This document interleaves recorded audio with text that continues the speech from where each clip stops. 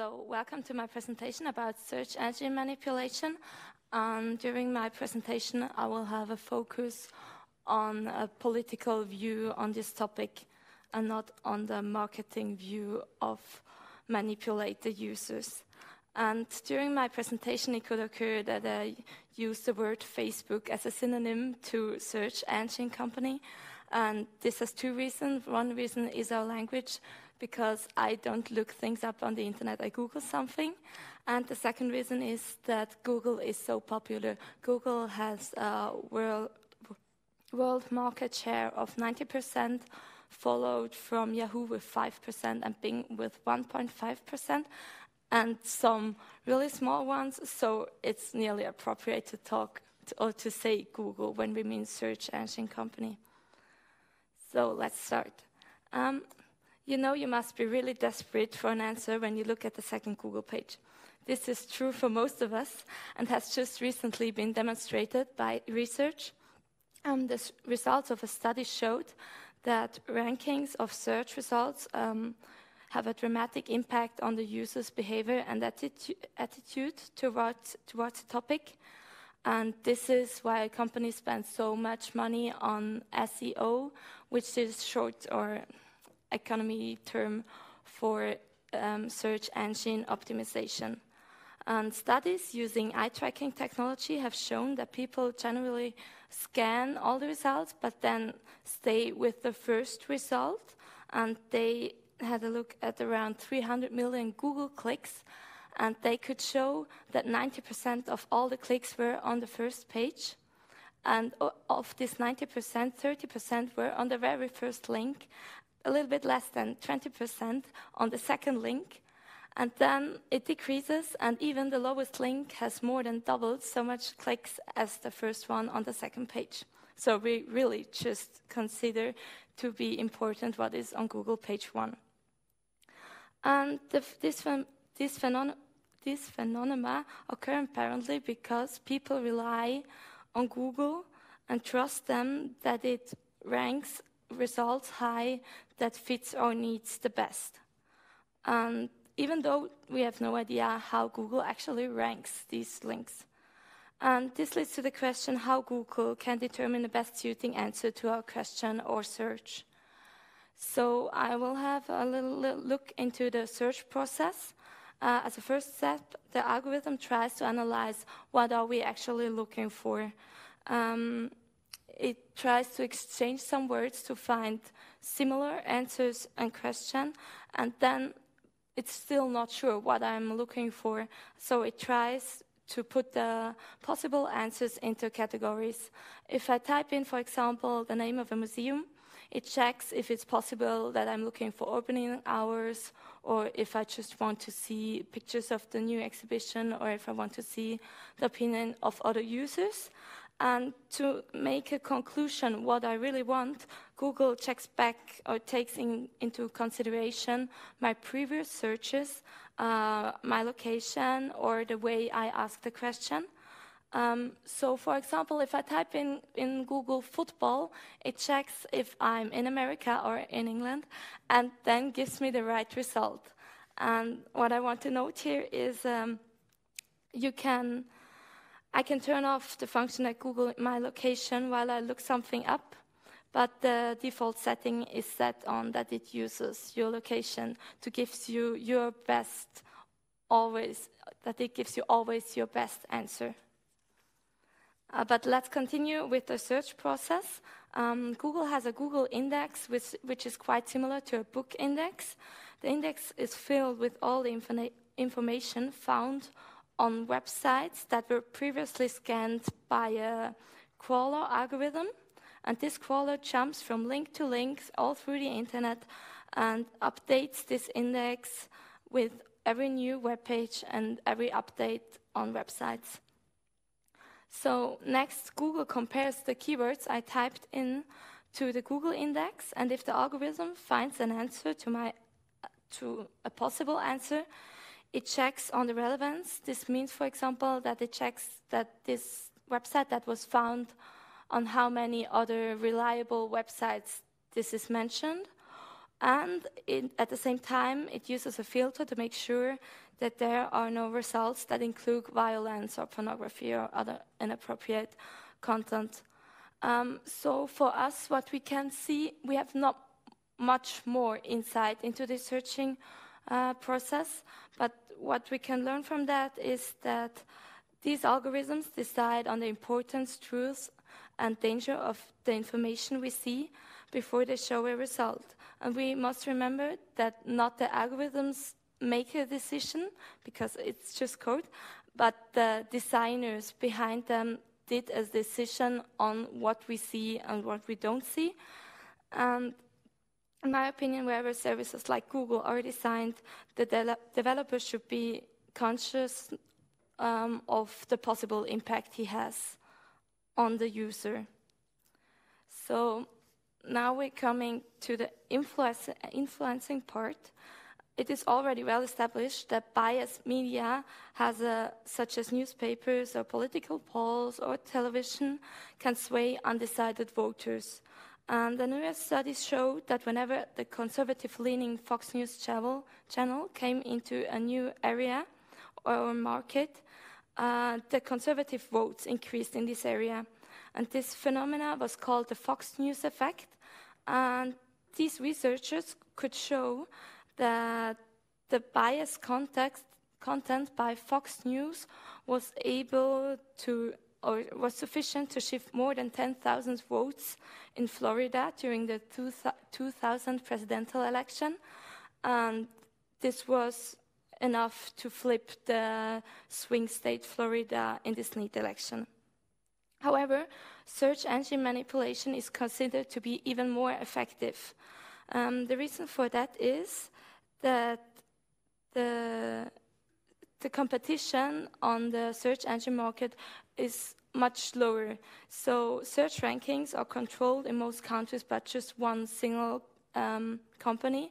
And this means if the algorithm that ranked election-related information would bias one candidate over another, all the other candidates have nearly no chance to compensate for this bias.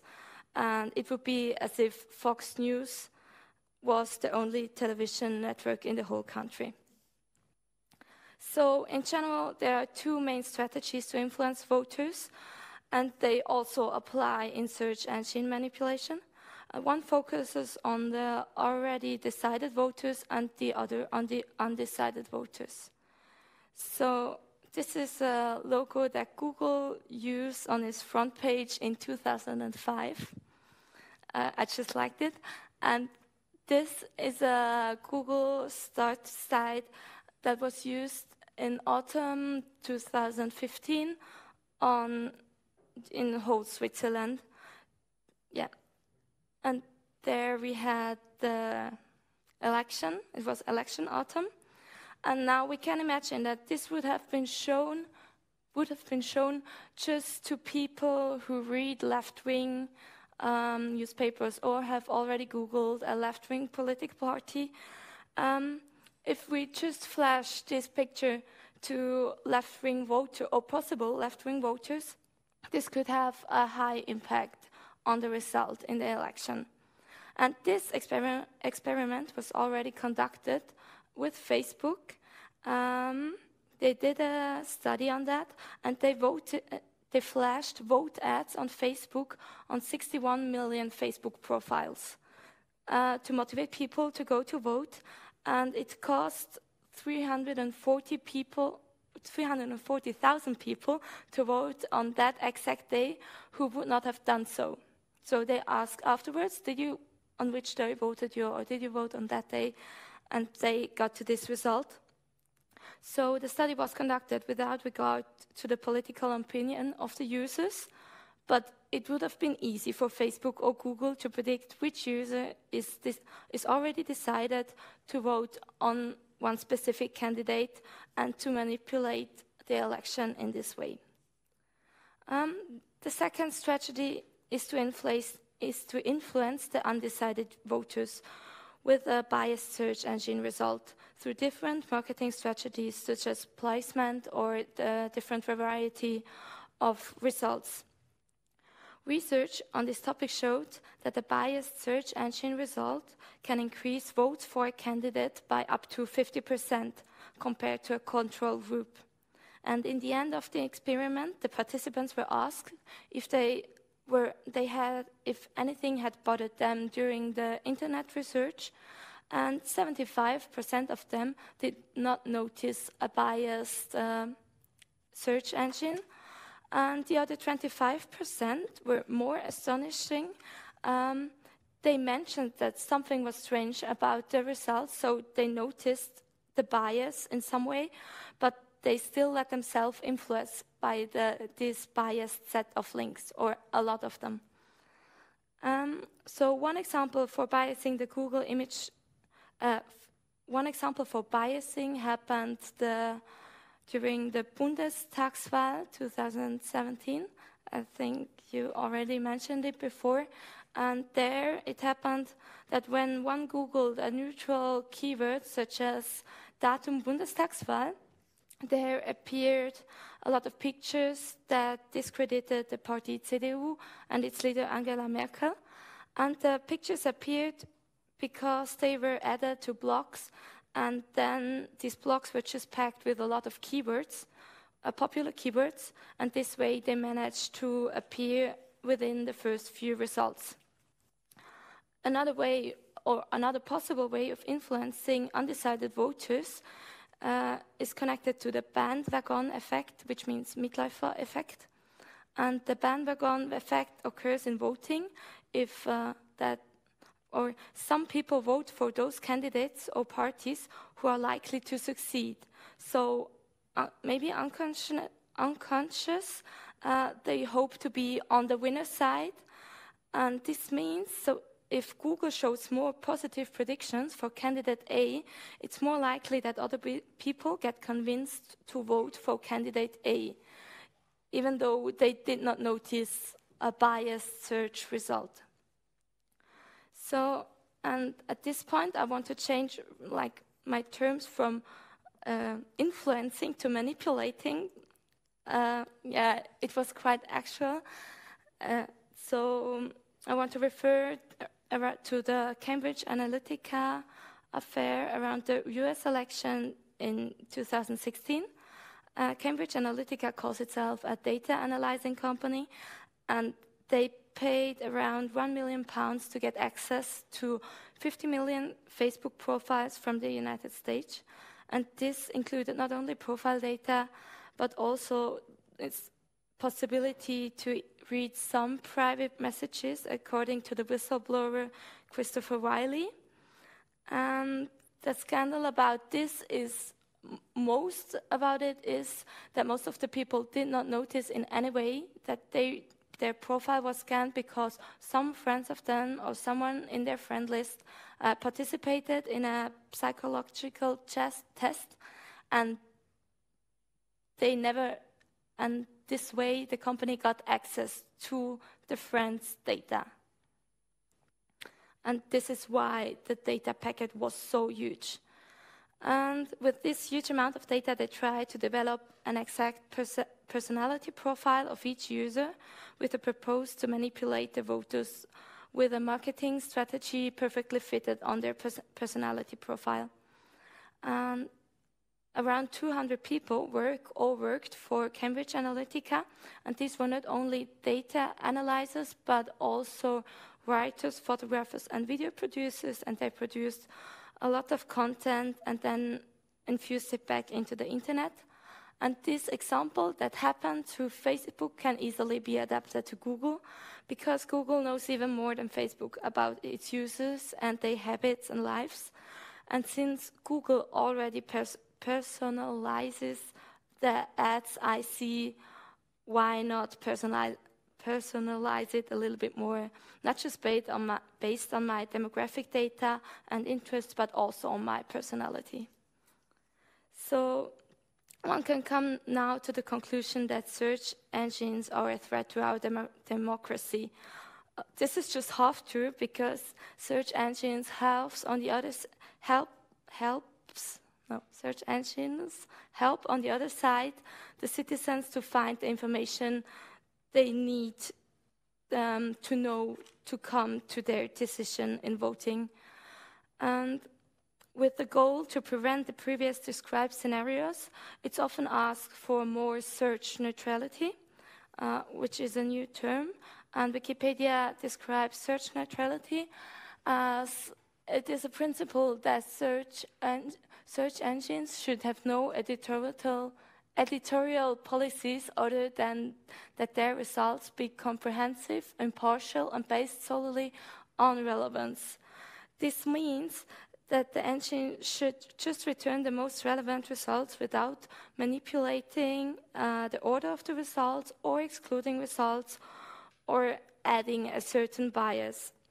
And the idea of search neutrality gets, this sounds like a good idea, but it gets more complicated as soon as one thinks about the purpose of a search engine. It has to order the results by relevance according to what my wish is, and this always includes a certain filter or opinion of the algorithm, which means if I Google football, I don't want to know about American football, and maybe I'm happy that Google already knows that I'm in Europe and want to know about our football. So there are several pros and cons to search neutrality.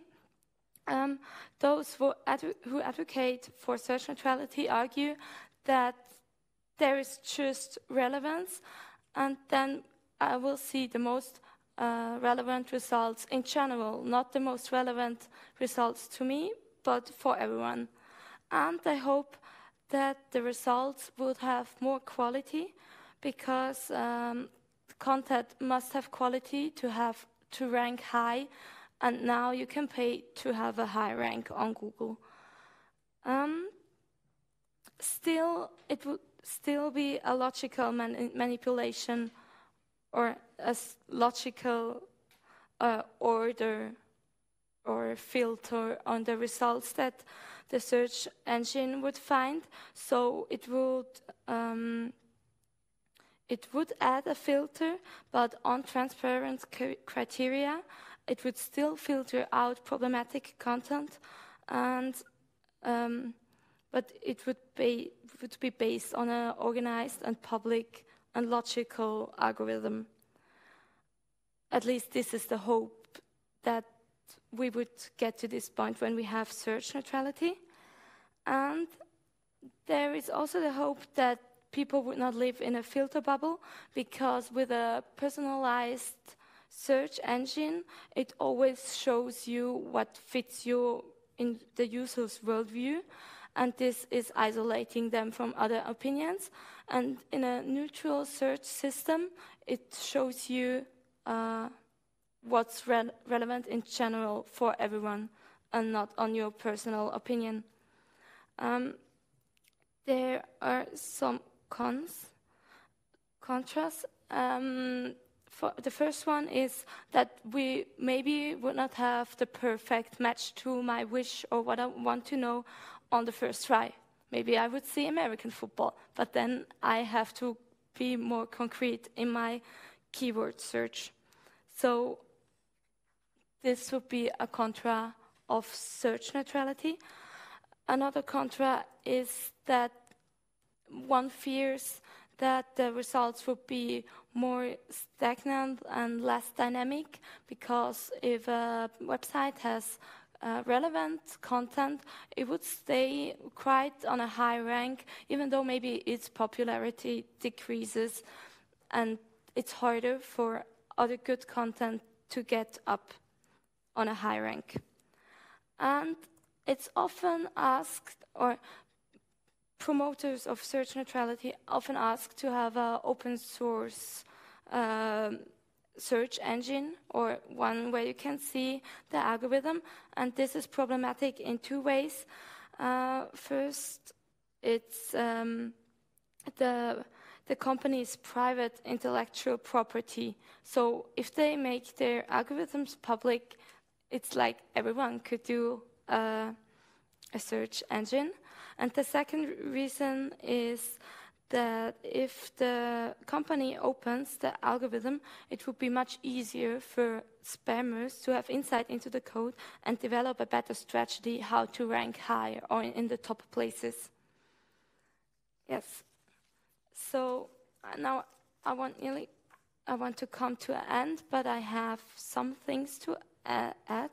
So first of all, I think we should all be more conscious about this topic and maybe reflect on, is this really relevant, what Google is showing me on the first 5 ranks or something? And my personal solution to this is that I use a search-neutral search engine, which is called DuckDuckGo.com, and they don't profile their users, so the results are just ordered by relevance and not on my personal search history or something. So if all of us type in football, all of us would see the same result. And there's something more to add. The call for search neutrality goes behind the traditional search engines. For example, sites like Amazon are paid by companies that they rank their products higher, or Facebook filters the news feed to conduct social experiments as the one with the vote flash. And yes, and last to say this, I just covered the political biasing, and one could do another presentation on biasing in the marketing topic. Yes, that's it. I have the links attached in the PDF, and now we can come to discussion.